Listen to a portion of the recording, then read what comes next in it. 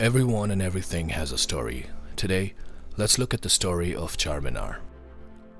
The Charminar is to Hyderabad what the Taj Mahal is to Agra or the Eiffel Tower to Paris.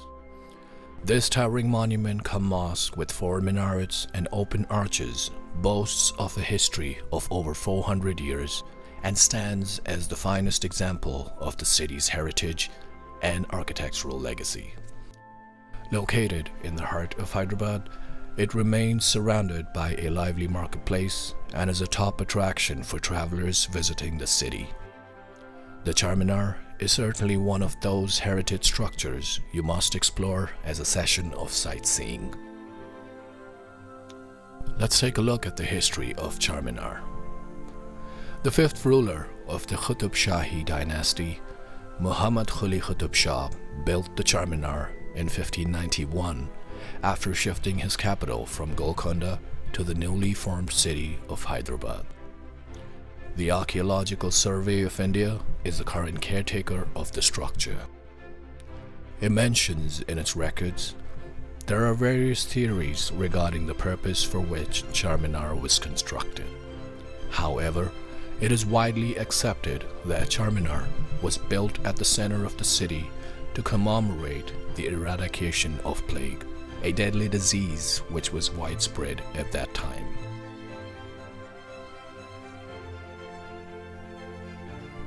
The Charminar was constructed at the intersection of the historical trade route that connects the city to international markets through the port of Machilipatnam.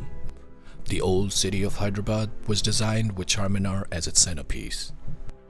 The city was spread around the Charminar in 4 different quadrants and chambers, segregated according to the established settlements. Towards the north of Charminar is the Char Kaman, or 4 gateways, constructed in the cardinal direction. Additional eminent architects from Persia were also invited to develop the city plan. The structure itself was intended to serve as a mosque and madrasa. It is of Indo-Islamic architectural style, incorporating Persian architectural elements.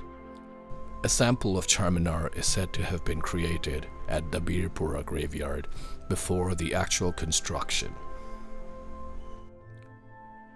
Historian Masood Hussain Khan says that the construction of Charminar was completed in the year 1592, and that it is the city of Hyderabad which was actually founded in the year 1591.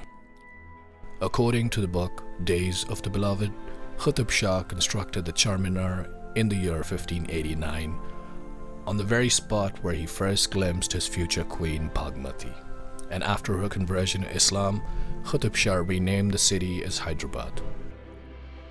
Though the story was rejected by the historians and scholars, it became popular folklore among the locals. Qutb Shah was also among the early poets of Dakhini Urdu. While laying the foundation for Charminar, it is said he performed the prayers in Dakhini couplets, which are recorded as follows: "Fill the city of mine with people as you have filled the river with fishes, O Lord."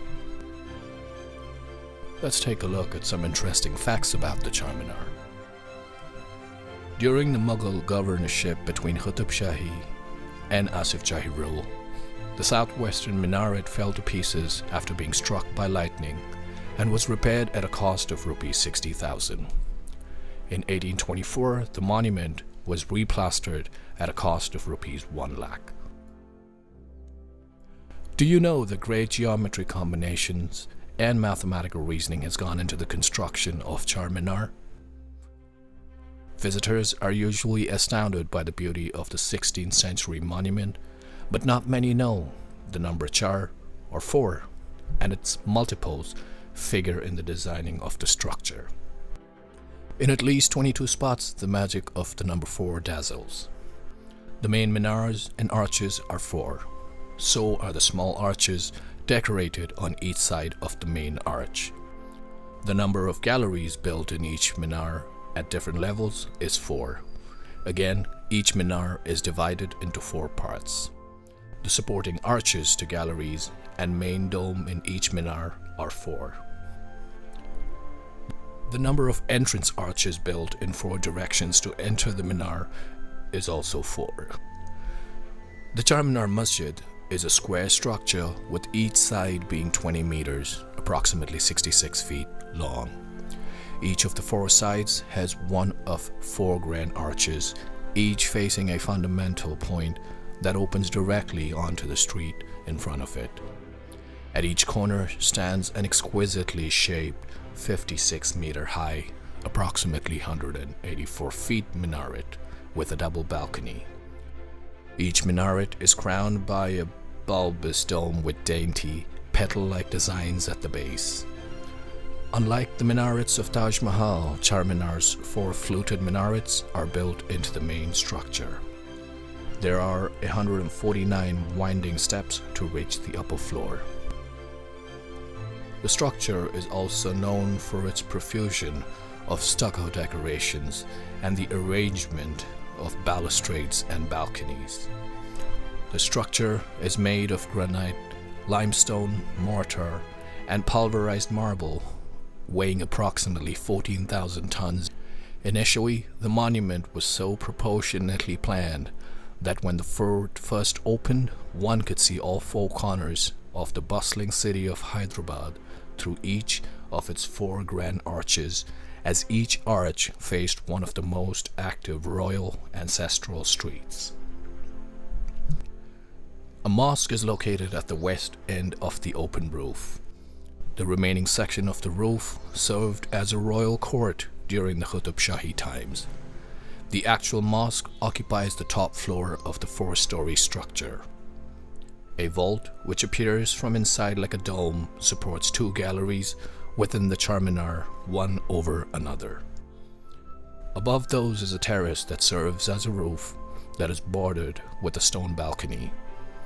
The main gallery has 45 covered prayer spaces with a large space in front to accommodate more people for Friday prayers. The clock on the 4 cardinal directions was added in 1889. There is a vazu in the middle of a fountain for ablution before prayers in the Charminar Mosque. Charminar, along with the Qutb Shahi monuments of Hyderabad, the Golkonda fort, and the Qutb Shahi tombs, were included in the tentative list of UNESCO World Heritage Site. The monument was submitted by the Permanent Delegation of India to UNESCO on September 10, 2010. If you've enjoyed the content, consider liking the video and subscribing to our channel for more content. Thank you for watching.